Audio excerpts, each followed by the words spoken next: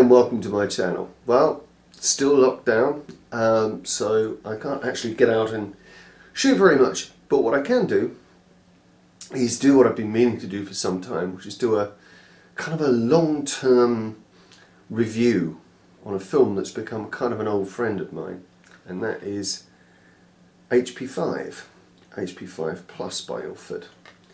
Though I've been using this stuff since, I can't even remember when I started using it.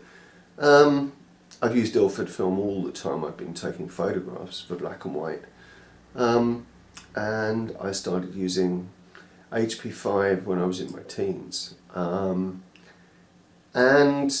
it's simply always been the automatic choice for me. 400 ISO is a really useful speed. It's not so fast that it's crazy with the grain, and it's not so slow that you can't use it in pretty much any situation. It pulls well, it pushes well in processing, and it's not the most technologically advanced film, even that Ilford do. I mean, the T-grain films, Ilford Delta, they are technologically more advanced, but there's something about HP5 that's always kept me coming back.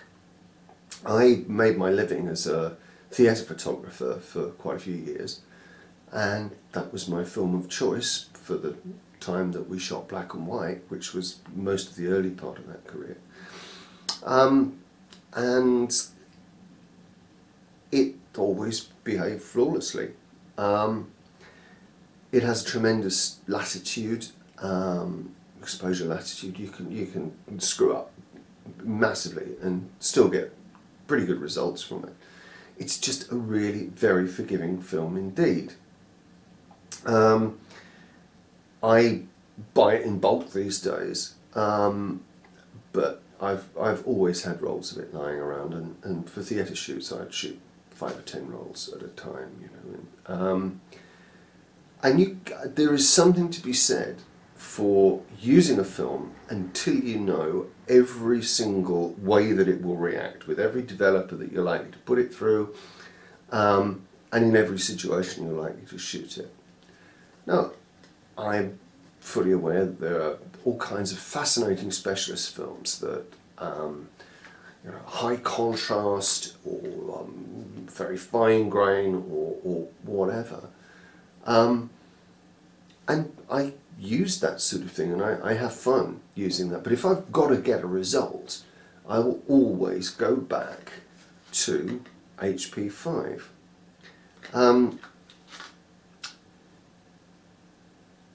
It's almost become a sentimental attachment now. When I get a new camera, I always want to put a roll of HP5 through it. And I'm trying to work out what it is over other films that I've tried that has influenced me so much. I use Tri-X, as most people will do, Kodak Tri-X, a few times. It was okay. I was less than possibly wowed by it, and I'm not really quite sure why. I think it was more contrasty, which I quite like the softness of HP5, which means that you can, if you want to, boost the contrast up, but you're never fighting that contrast. You've always got detail there. And I do believe that the grain was possibly, maybe on the Tri-X formulation that I used back in the day, the grain was maybe just a little bit heavier. But then, you know, nowadays films like Ilford Delta have the 400 speed that HP5 has, but less grain. Why don't I use those? I just don't. I haven't used them, and I don't really teach an old dog new tricks, you know. So HP5 is just my go-to. It's my go-to for 35mm. It's my go-to for 120 roll film. I haven't actually tried it on 5x4 yet, which is a terrible admission, but then I haven't had a chance to shoot enough 5.4. No doubt I will use it and love it. So I'm going to show you some results from back in the day when I was shooting theatre photography regularly, and take a look. This is what HP5 will do. There's a few faces you'll probably recognise amongst these. I don't name drop, so I won't tell you first off.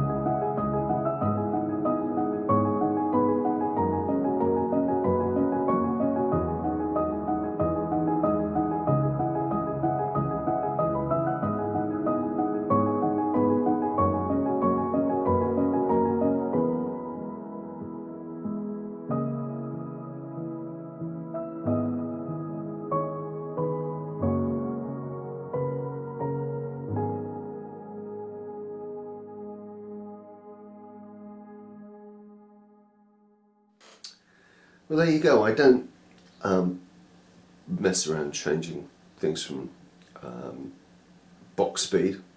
All of those images I think were shot, not metered at 400 ISO, and I tend to be a little bit generous with the readings and open things up a bit so that there's detail in the shadows. So technically I suppose I would err towards rating the film at about 320 ISO, but that's no biggie. Quite easy to expose it at 400, it's just got enough latitude. Easy to work with, easy to develop, dries flat so it scans easily. I love it, and will continue to love it as long as they continue to produce it. So go out and buy some, because that probably means that they'll have an assured future and will be shooting film, particularly HP5, for years and years and years to come. So I've got other things coming up, a little taster. I have, that's not a Leica, although it looks like one. That's actually a Canon rangefinder, so I'll be doing a little review on that, talking a bit about that, and a bit about wrist straps, because I made that, I'm quite chuffed with that, and I find wrist straps to be really, really cool on rangefinder cameras. So If you've liked what you've seen, then hit that old like button. And if you want to see more of me rambling on about photography and general stuff, then think about subscribing. And I will be back soon with another episode. So take care. Bye.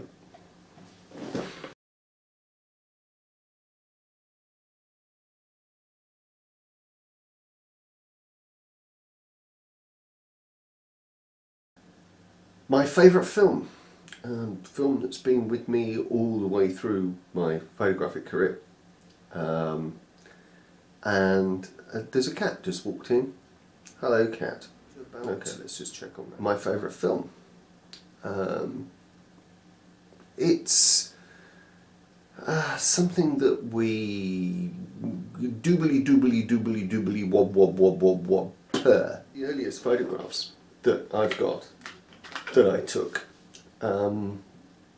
as a serious photographer when I was in my teens were on HP5, and do you know, I'm talking a load of absolute cobblers. Love trying out new films. I did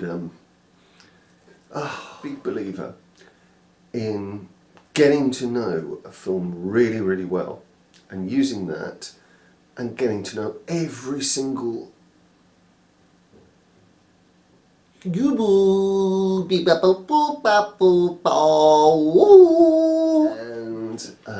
I'm gonna spend a bit of time talking an absolute load of rubbish.